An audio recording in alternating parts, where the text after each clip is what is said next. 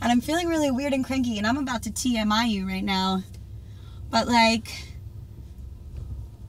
we usually have got this great understanding and good communication and a really good like sexual relationship. You and your boyfriend right now? Yeah, but like even like this morning having this talk, like I'm like, you have to do this one thing to make sure I can like get off, and he still like failed it just this one time right now.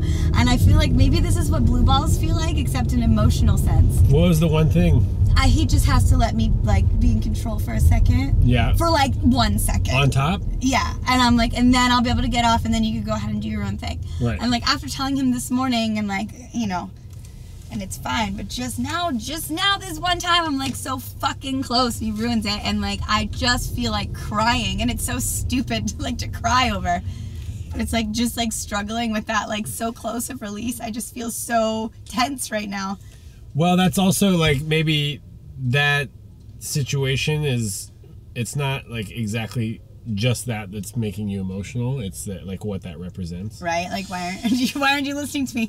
Also, in being able to go ahead and get off when you know I just said I didn't get off. Why aren't you stopping and making sure I get off? Right. Yeah. Yeah, I feel because you're gonna get off as a guy, like no most matter likely, what. no matter what. Yeah. So we left on fine terms, but I just feel like nauseous and sad. You guys gonna break up? No, no, no. Oh, really? Oh, we broke up a billion times. Oh, okay. Oh, no, we're fine. We're totally fine. I just am like, meh. You have blue balls. Yeah, I just have blue balls. That's funny. I'm just bummed. And exactly that what it represents. Like, are you kidding me? You couldn't just do the one thing. Right? And it's sort of selfish, right? Totally selfish. And then as soon as he was done, he like got up and went on the computer, and I'm like sulking and pouting, but he's just dumb.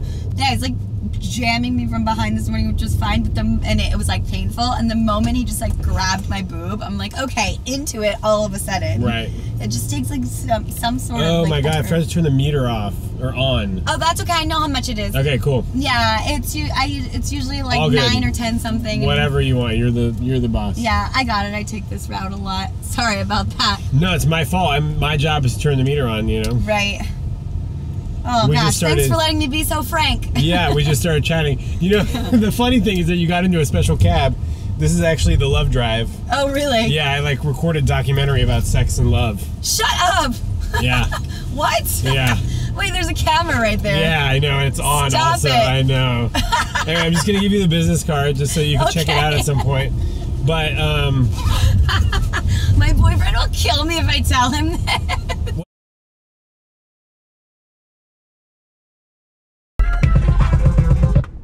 Hey, Sean from the Love Drive.